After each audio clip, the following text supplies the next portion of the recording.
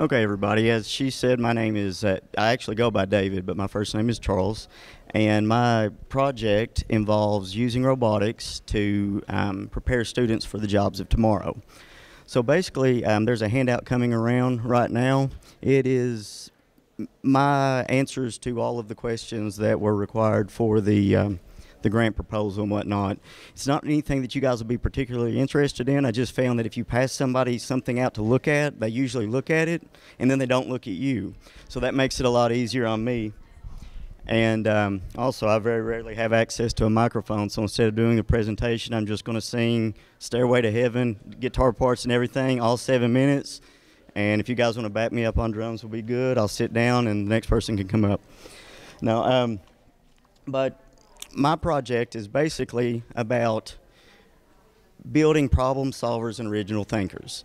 I've been a math teacher. This makes my 10th year teaching math, and every year I get students from like the entire spectrum, students that struggle with things, students that are brilliant and gifted. And I've found over the years that even gifted students are not naturally great problem solvers. They're really systematic in their thinking, like they want to know how to do something and they want to follow that procedure and go with it. So I believe that robotics and coding and working with computer systems is a great way to naturally build problem-solving abilities without the students even realizing that that's what they're working on. So as I said, I know this has been a problem my entire career, having students coming in not being natural problem solvers and only wanting to look at one way to solve something. So what I have done is I've written the grant to get some money for building kits, for additional kits to use in my robotics program. And we use VEX and Lego EV3 robots. And when the year starts off, I give them scenarios. And they'll build a predestined model. And everybody starts off with the same thing. They learn to put it together. We look at gear ratios. We look at the strength of angles when building a structure. And then I teach them to start basically coding and programming the motors. From that point on, we start adding different types of sensors to the robots, and they learn how robots respond in different situations to touch or to variances in the color spectrum, to sounds and whatnot. And then I start sending the students on missions. I'll give them very simple tasks where they just have to have the robot follow a line only using their motors. Then I'll teach them, well, you can make them follow a line of a specific color using a color sensor, and we just slowly build up through the first semester. And eventually, by the time December rolls around, all of these students are able to program the robots to do various different things.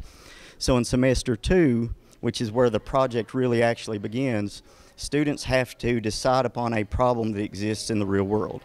And that problem can be anything. It can be something small that there may already be solutions for. It could be something big that we don't have solutions for. And then they design an original robot that they feel will either help to alleviate some of that problem or completely resolve it. And all of them will not be successful. They won't be able to find, like they can't stop global warming or whatever problem they identify. Some of them are just too big. But what we do is we take their ideas and we let them test them using the engineering design process. So they'll come up with an idea, they'll design a robot using engineering concepts and things of that nature, using mathematics. They'll design something to execute this idea. Then after they've ran it, if it's unsuccessful, they'll pull it back and they'll reevaluate their model. And they'll make corrections and adjustments as needed, and then they'll test again. And they'll repeat this process until they've got something that they're satisfied or they run out of time one way or the other. But what happens is when the students are building this and they put their heart into designing an original machine or robot, they run it out there and they're like disheartened when it doesn't do what it's supposed to do because they feel like they've narrowed everything down, they've thought everything through, and it should do what they want them to. And if it doesn't, they know right away what was not working, and then they go back and they're brainstorming and they're thinking of how to correct that error in the robot that they came up with. And it's just really neat to watch them evolve as problem solvers because they're given open-ended situations. I'm not giving them a specific set of criteria that they have to do. They're thinking of all of these things on their own, and everybody's designs will be different, and everybody will be encountering different problems that occurs specifically to their situation. Let's see. Their success is measured based on, are they using the engineering design process? Have they developed at least an original design that will function in the way that it's intended to? And are they focused on their established problem that they decided on at the beginning of the semester? That is, I can tell you like a couple things that they've been working on like so far. We haven't busted the VEX out yet, but students have been using the Lego kits, and everybody started with the same one, and their first project was to make their kits go faster. They all have the same kits, and they have the same motors that run at the same speed, but they had to find a way to make their robots travel faster than the natural kit system is set to work. So that brought us to discussions about gear ratios and building little gearboxes that kind of function like mini transmissions or whatever that can speed their robot up. And everybody's robot looked different. Everybody had, like, some of them were big and bulky, some of them were really small and concise, but everybody had a unique project just by me saying, make your robot go faster.